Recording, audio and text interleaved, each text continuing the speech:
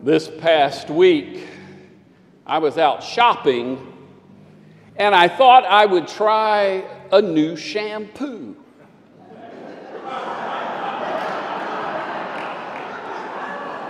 The one I selected had on the bottle that it gave hair body and bounce. So I thought I would give it a try. And I must admit that I'm a little disappointed that none of you have come up to me and said, "Hey, Billy, isn't there something different about you today?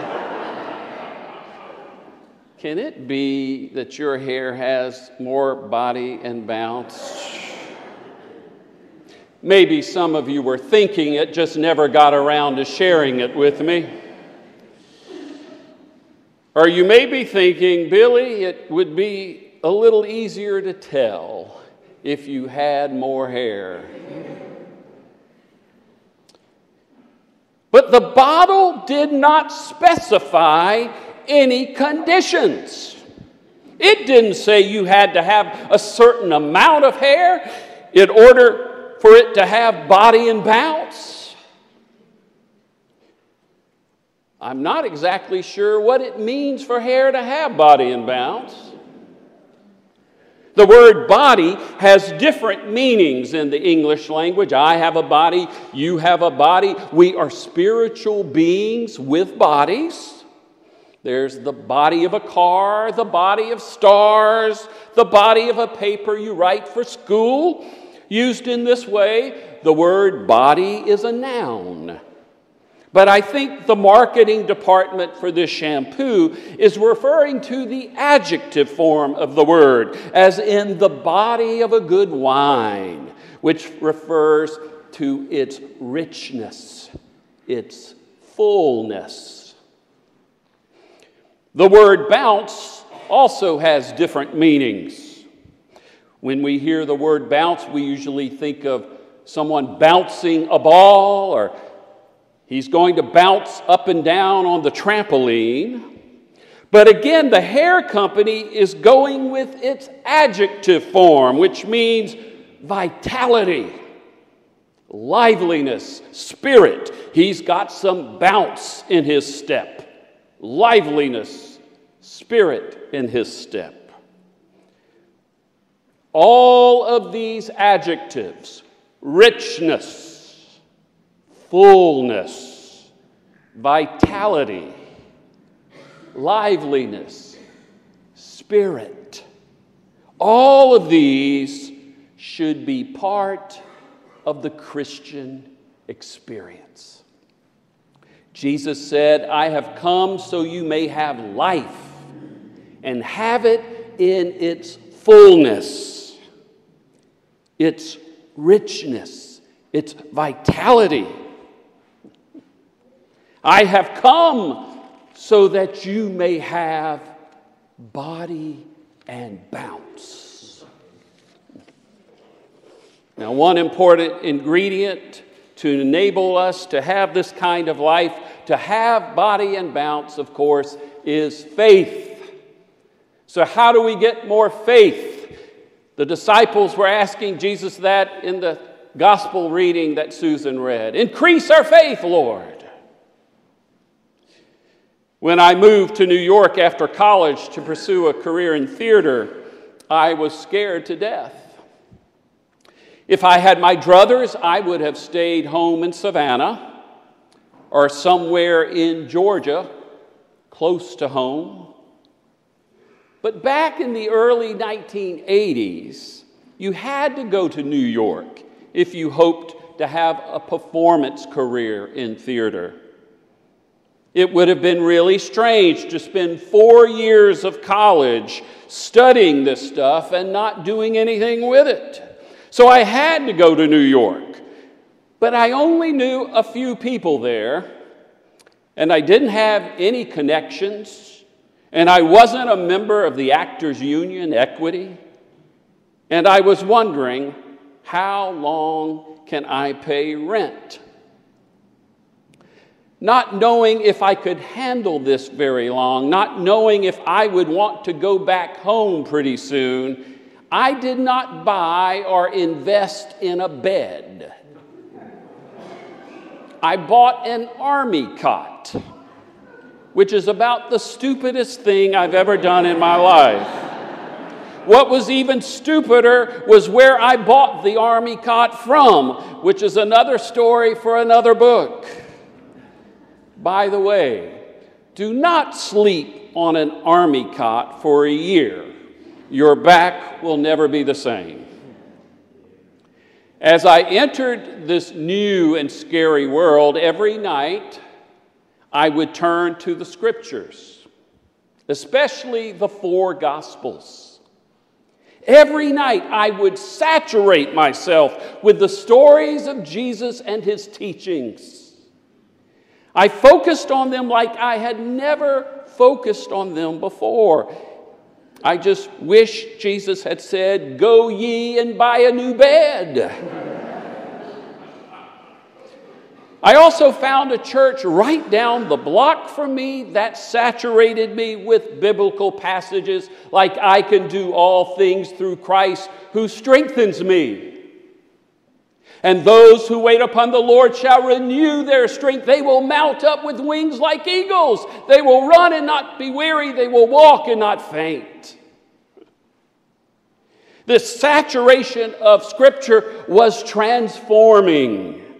I felt like I could do anything, tackle anything. Those early years in New York of saturating myself with the stories and teachings of Jesus were life-changing. They built up my faith. Our text today from Colossians says, "Keep your roots deep in Jesus Christ. Build your lives on Him and become stronger in your faith." It works. So read and study the teachings and stories of Jesus.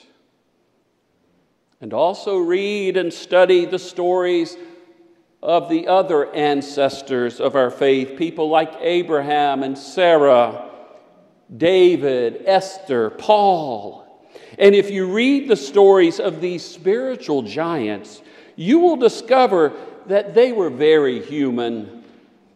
They made lots of mistakes. They had many weaknesses.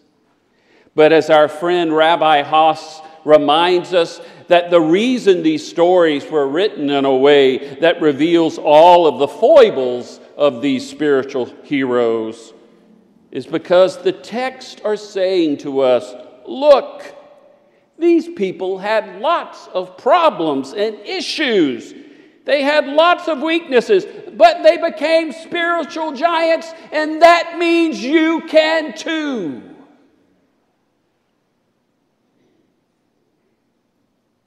Mary Lou Wallner was raised in the church, a church she had no voice in as a woman, but a church she cherished.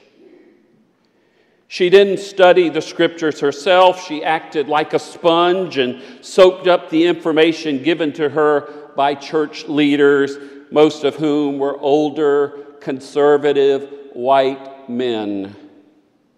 She became a devoted disciple of people like James Dobson, Pat Robertson, and Jerry Falwell. In 1988, her oldest daughter, Anna, who was a college student, wrote her mother, Mary Lou, a letter letting her know, telling her that she was a lesbian. This stunned Mary Lou. She physically got sick, had to go to the restroom, and then she wrote Anna a letter. And part of it said this: "Undoubtedly, the most difficult part of your letter was the gay thing. I will never, capital letters, never accept that in you. I feel it is a terrible waste, besides being spiritually and morally wrong. For reasons I don't quite fathom, I have a harder time dealing with this issue than almost anything in the world. I do continue to love you, but I will always hate this, and I will pray every day that you change your mind and attitude. As you might imagine, Anna did not take this letter very well, and the relationship between mother and daughter became strained. The relationship endured 8 stormy years until 1996, when Anna said she didn't want to have any more contact with her mother. And then the following year, in 1997, Anna was found hanging from the bar in her closet.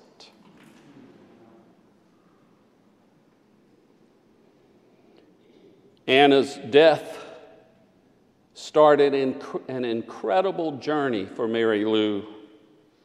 She started doing research on her own about homosexuality.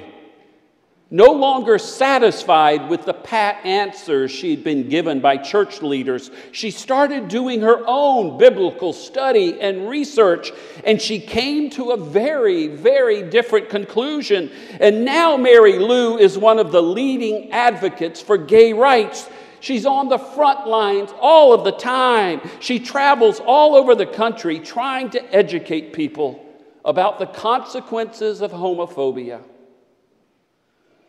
She writes, "No matter what else happens in my life, I will always acknowledge the pain and tragedy of Anna's suicide.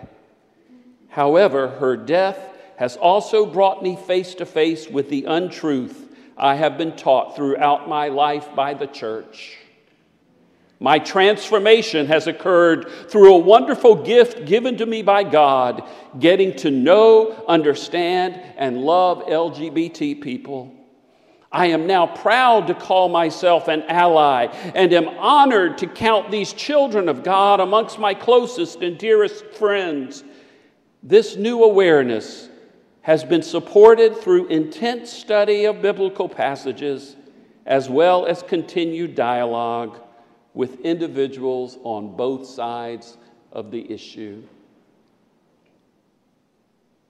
I had the great pleasure of meeting Mary Lou about 12 years ago. We were on a panel together when she visited Savannah for an event to support LGBT folks. She's an incredible person, an incredible spirit. She is full of body and bounce.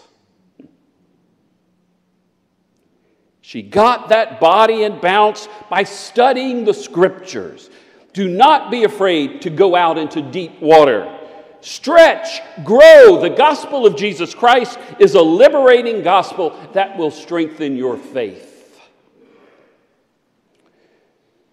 The other thing I encourage you to do to strengthen your faith is to experience God in nature. 2 weekends ago at Epworth by the Sea, some of us heard theologian Matthew Fox remind us that the 2 main ways Jesus and his followers experienced God was through the scriptures and through nature. Today we sang for the beauty of the earth, for the glory of the skies, for the beauty of each hour of the day and of the night, hill and vale and tree and flower, sun and moon and stars of light. Lord of all, to these we raise this our hymn of grateful praise. The choir sang, "This is my Father's world. He shines in all that's fair. In the rustling grass I hear him pass. He speaks to me everywhere." Matthew Fox said that the early church experienced God through scripture and nature. Think of the Celtic Christianity. But during the age of enlightenment, when science was developed, scripture and nature were divided up.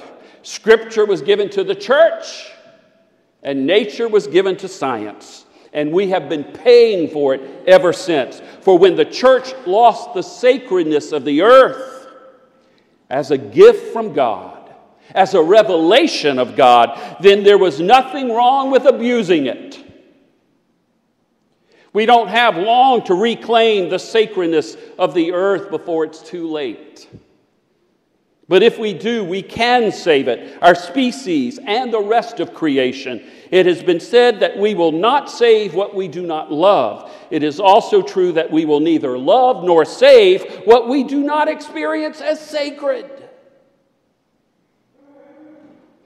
Unfortunately, the natural world is seen primarily as a commodity, something to be bought and sold. It's something for human beings. It's for our use. It's not seen as a sacred reality to be communed with in wonder, in beauty, and intimacy. Only the sense of the sacred will save us. And it's also what can help strengthen our faith. The late, great Rabbi Joshua Heschel said, "The awareness of the divine begins with wonder, with what he called radical amazement." What can give us radical amazement better than nature? When talking about the universe, science no longer tells us that we're talking about a few 100 billion galaxies. That sounds unbelievable, right? But now they are saying it is 2 trillion galaxies, each with hundreds of billions of stars. There are more stars in the universe than there are grains of sand on all the beaches of the earth, Matthew Fox told us. The God of the universe made you. The God of existence made you. That has to uplift you and strengthen you and your faith.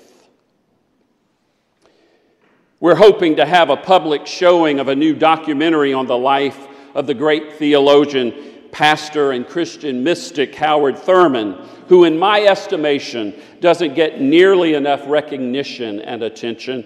He was the mentor and one of the main inspirations of Martin Luther King and the civil rights movement. It's said that he was a spiritual genius who transformed persons, who transformed history. We have much to learn from Howard Thurman and his life and writings. He had a great reverence for nature, and as a child, he used to like to talk to an oak tree. It was right by his house, and he'd share his triumphs and his sorrows with it. He wrote about this experience. "I needed the strength of that tree, and like it, I would hold my ground. I cultivated a unique relationship with the tree. I could sit my back against the trunk and feel the same peace that would come to me in my bed at night. I could reach down in the quiet places of my spirit, take out my bruises and my joys, unfold them and talk about them. I could talk aloud to the oak tree and know that it understood. It too was a part of my reality, like the woods, the night, and the pounding surf, my earliest companions giving me space." Last Sunday, I talked about my primitive Baptist grandmother, Hester, who spent her later years living on the May River in Bluffton, South Carolina, and how every week, year after year, she would get up early and drive from Bluffton to Savannah to teach a 10 o'clock Sunday school class over at Epworth Methodist Church. That seems like it would be hard to do, but my grandmother lived on one of the prettiest places on the planet. It's incredible there. The sunrises and sunsets are breathtaking. You feel the greatness of God at low tide, at high tide, and in the changing of the tides as you gaze out across the river and the marsh. She experienced so much of God 7 days a week. I'm sure she was bursting at the seams to share God with others every Sunday. And she was. Experiencing God in nature can build up your faith. So where do you go to refuel with God's Spirit and inner wisdom? Where and when do you pause to capture moments of awe and radical amazement? What experience of nature gets you in touch with the presence of God and strengthens you to face the challenges in life? So to strengthen our faith, to live with body and bounce, we could build up our faith by connecting with God through Scripture and nature. And by the way, both of those experiences also include prayer and meditation. Prayer and meditation with the Scripture, prayer and meditation with nature. But let us also listen to the words of Jesus in our text from Luke today. After his disciples asked him to increase their faith, he says, if you had faith the size of a mustard seed, you could say to this mulberry tree, be uprooted and planted in the sea, and it would obey you. Fred Craddock says of this passage that it is best translated this way: if you had faith, and you do. I mean, you know how small a mustard seed is? Don't you think you have that faith? He says it should be translated, if you had faith and you do. Jesus' response is not a reprimand for an absence of faith, but an affirmation of the faith that they have, and an invitation to live out the full possibilities of that faith. Even the small faith they already have should cancel out words such as impossible and absurd, and puts them in touch with the power of God. In other words, you may not think you have much faith, but Jesus says you already have enough to do great things, so get busy. And in the next verse, he seals the deal by saying, if you have less faith, even if you have less faith than the hair on Billy Hester's head, you can still live with body and bounce.